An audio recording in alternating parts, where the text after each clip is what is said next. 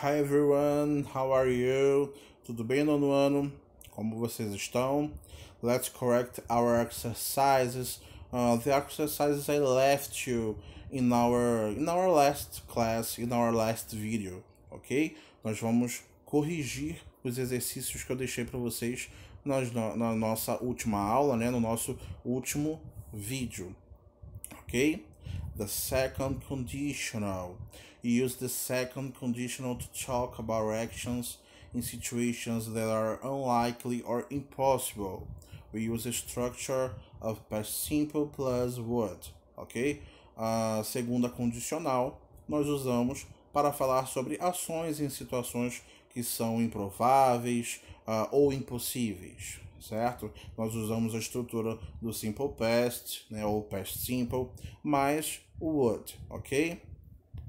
So here we have the code, né? Aqui nós temos o código, vamos chamar assim de código porque eu acredito que fique mais fácil para vocês, certo? Vocês já viram as outras fórmulas, os outros códigos que eu mostrei para vocês da zero, da first. Aqui vocês estão vendo na aula também vocês viram da second, ok? Então não esqueçam, porque esse aí é o código, né, que precisa ficar na mente de vocês para vocês conseguirem com facilidade identificar essas condicionais, ok? Então não esqueçam, nós temos o if, né, que faz parte da oração condicional, por isso a gente chama de if clause, né, oração if. Nós temos o simple past e o would mais o verbo no infinitivo. Verbo no infinitivo não tem alteração nenhuma, tá, galera? Então, se é o verbo to be, vai permanecer be. Se é o verbo to get, vai permanecer get, ok? Então, nós temos aí as frases. Nós temos as frases, as duas estruturas. Estão as duas estruturas da second conditional, né? Que é o simple past mais o would e o verbo do infinitivo. Olha aí, a número 1. A gente já tem o verbo to be. Professor, mas verbo to be no passado a gente vai usar. Eu tenho aí o I, né? A primeira pessoa. Não seria I was? Sim, o verbo to be no passado é I was.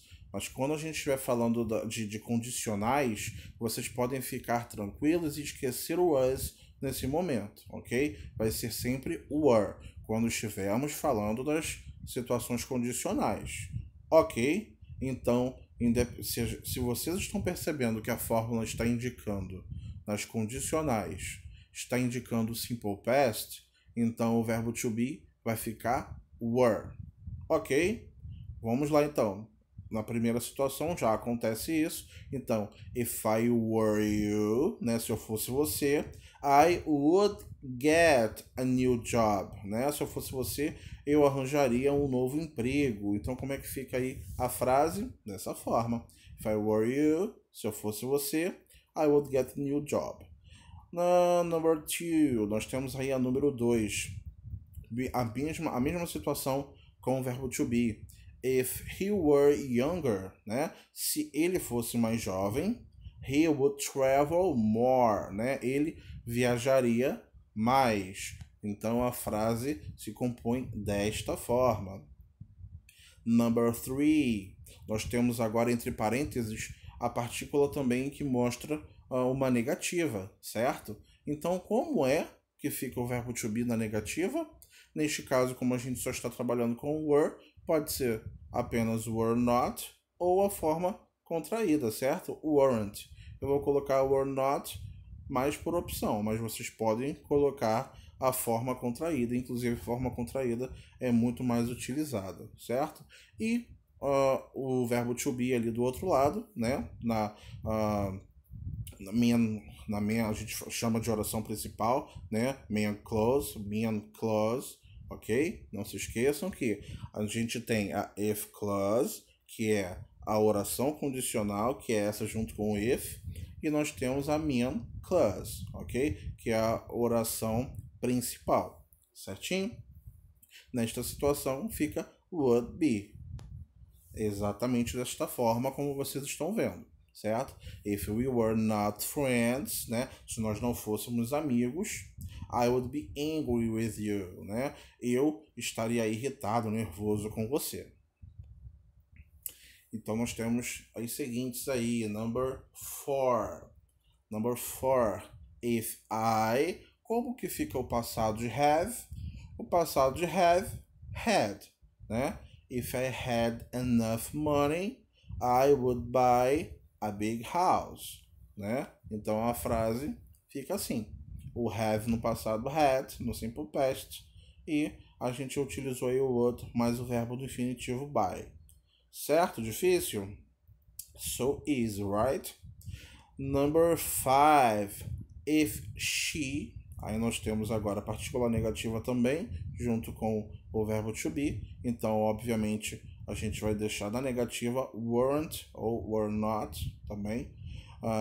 Always so late, aí, she would be promoted, né? Então olha aí como fica a frase.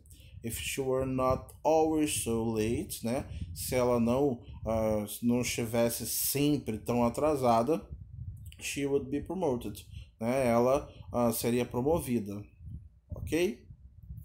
E number 6, né?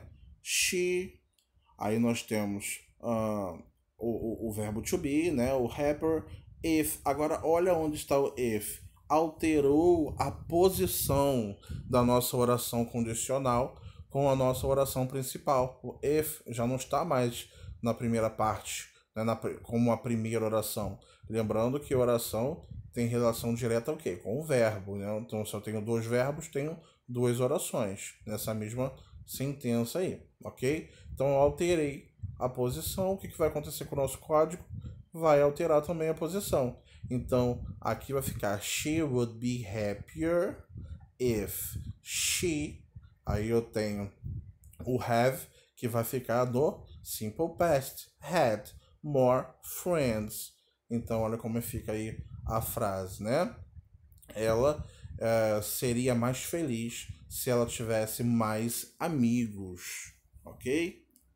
E vamos para as duas últimas, né?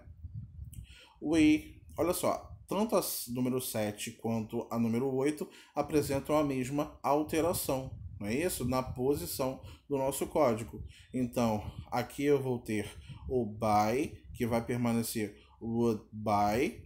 Eu tenho o verbo decide, vai ficar decided. E tenho embaixo o have, que vai ficar would have. E tenho o not buy, né, que é o verbo comprar. Ele vai ficar ali sendo apresentado no passado, mas está na negativa. Vamos ver se vocês conseguiram identificar as duas situações. Olha aí como ficaram as duas últimas situações.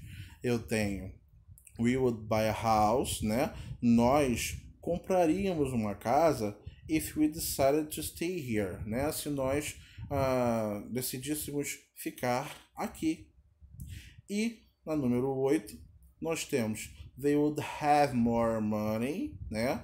Eles teriam mais dinheiro if they didn't buy so many clothes, né? Então o que?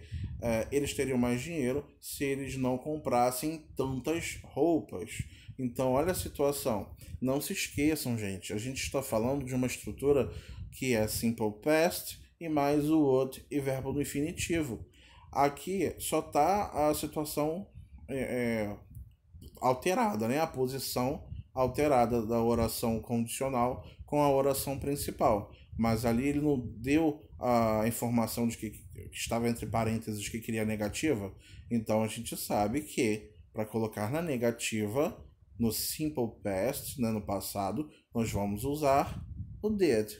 Ok? Então, essa aí foi a nossa correção. Bye bye, see you, ok? Estudem, ok, guys? Bye bye.